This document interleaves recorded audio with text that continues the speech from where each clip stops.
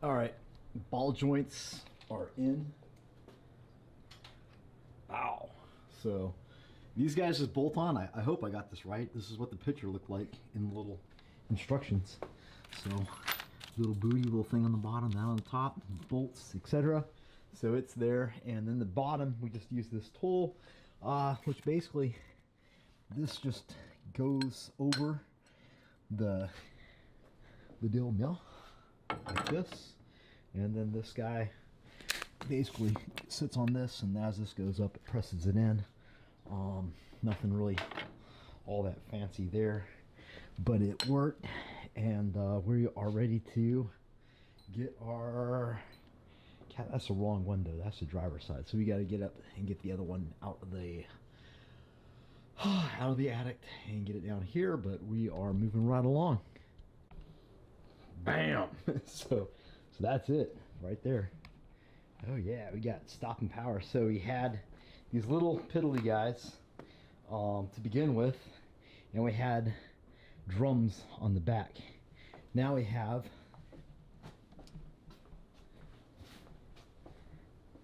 these big ass Mustang GT disc brakes in the back, which are probably about 11 and a half inches, I'd guess, and Corvette C5 like 13-inch dual piston in the front. So we should have significantly, and braided steel lines, so we should have significantly more Mobetta stopping power to get these guys on. It was really simple, actually. Just dropped it onto the dropped this bottom one on, put the castle nut in, and then lowered it down.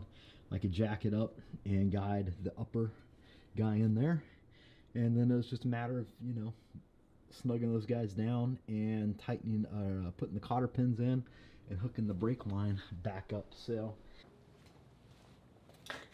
hola homies. Man, it looks like a rat. got to this box right there.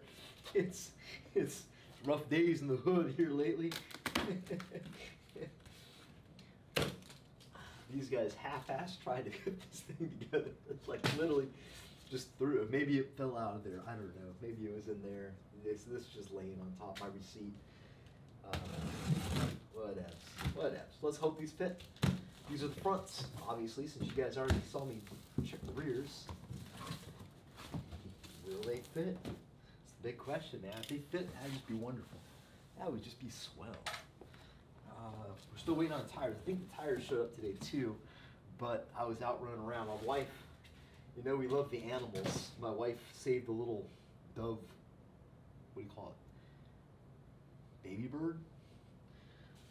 I don't know if there's a word for baby birds. I guess there's baby birds.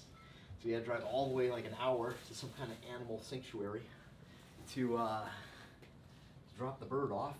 And yeah, so the UPS guy showed up, and because those are heavy, and if we're not here, and you can just say we're not here, then they don't leave them at the gate. So that's just the way it goes sometimes. You guys can't really see what I'm doing. Not that it really matters too much, but we're up, y'all. We're up, y'all. It's a bad angle. I'm the king of bad angles. Okay. So we're up here. I'm really liking these brakes. So of course yesterday when I did this, wrapped it up, so it'll be enough to be an episode, just the one side. The other side's obviously just do what you did on this side, right? Times two, but it's never, not ever that easy.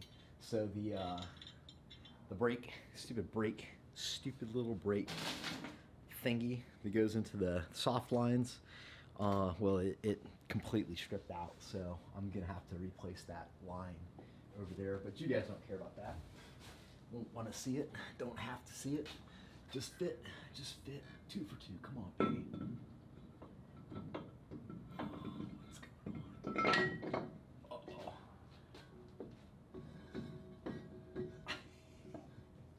I don't think that's a win.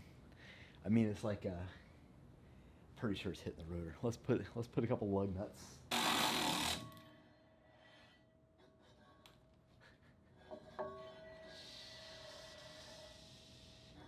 Good news is I think it's just barely rubbing, so we might just get away with like just like a 1/8 spacer back there, like a 5 mil. You don't even need a 10 mil. It will be interesting to see where these land inside of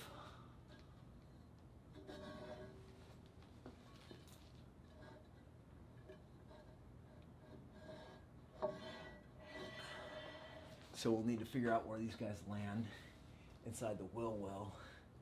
It looks pretty good. Looks like we're in there enough.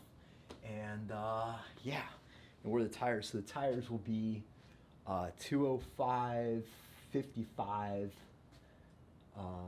17s. These are the front, obviously, is 17.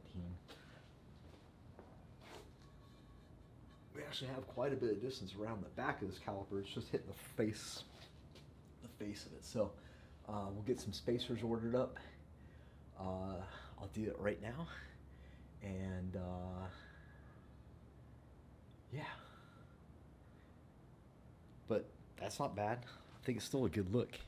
So up front we have that kind of thing going on, and in the back we got, you know, the same kind of, I like it. It's the kind of period correct, kind of vintagey look.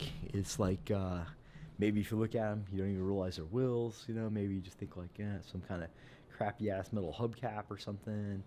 And yeah, I think it'll fulfill the look we were going for the best we could. So the whole thing total was like $500 for 4 wheels, which wasn't too bad. Like I said, those 17s from Vintiques were going to be like $240 each. So that would have been, you know, almost $500 just for 2. And then we have to get the backs redone because those ones didn't fit. So hey, looks like we got a good solution to our problem. But I'm rambling now, so I got a brake line to pull out and fix, which should be a lot of fun, and finish getting this side over here done up.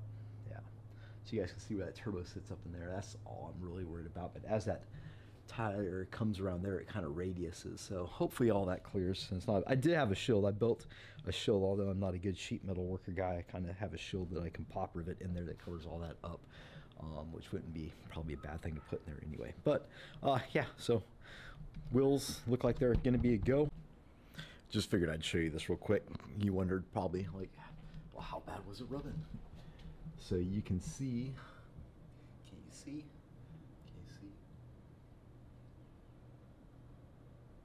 That's it, right? Yeah. There's just a bit of a high spot right there, like a little burr on the caliper. It probably was dropped, I'm sure. When they went to, you know, rebuild these, it probably been powder coated. I'm sure they're just remanufactured, or not remanufactured, yeah, remanufactured, that's probably the word I'm looking for. And you can see on the back of the wheel,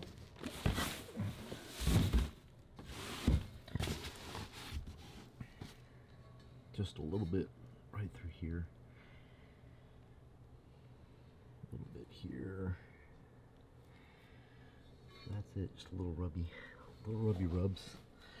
So we ordered up that 1/4 inch wheel spacer, and that should give us all the clearance in the world, which I wanted to push them out just a little bit anyway. I want to get them kind of as far out as we can in the wheel well. That way I won't have to worry less about things rubbing, hopefully, when we get in there.